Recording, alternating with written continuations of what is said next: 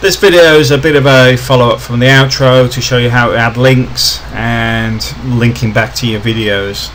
So the first thing we need to do is open annotation. I'm going to open this in another window, another tab, sorry, because we want to keep this one anyway. Now when this loads, I've already got some of them already set up in here, so I just want to go to the last 10 seconds. If it'll let me. Go to the end. I'm not interested in the start.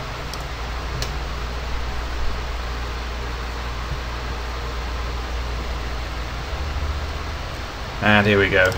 So first thing you see, I've got a subscription button. It's already programmed where my subscription is. The email one isn't working. I've still got to mess around with that. Google Plus is working, and all the rest go to my YouTube channel because I can't actually link them in here.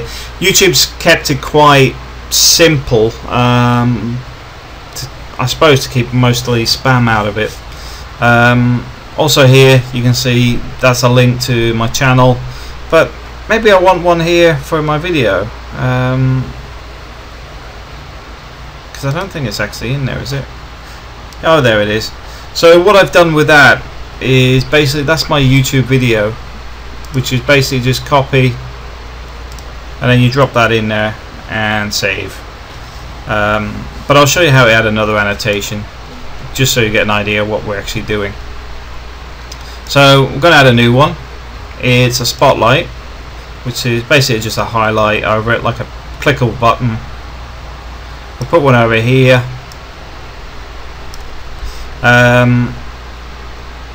Make sure it's transparent, and then the next thing is you want to add a link.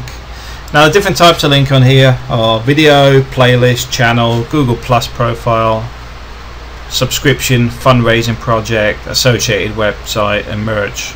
I'm not sure what merch is, but say I just want a video on here.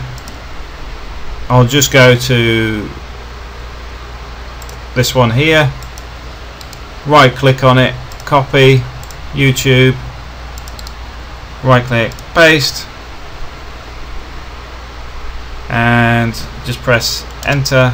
Well, just apply changes, and that is now inside the video. As you can see, it's as simple as that. It's very simple, straightforward. Quite restrictive, like I said. You can't just add all these buttons if you wanted to, because Google and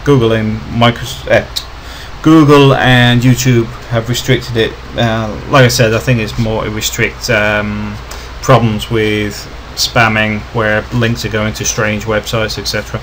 But it works great, does the job. Thanks for watching.